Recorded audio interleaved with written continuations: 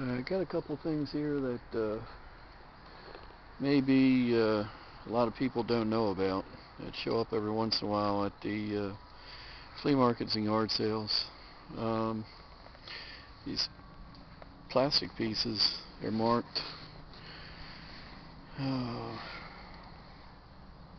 Let's see.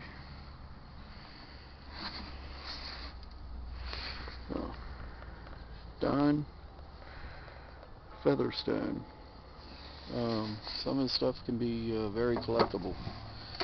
There's two types of flamingos, small and large.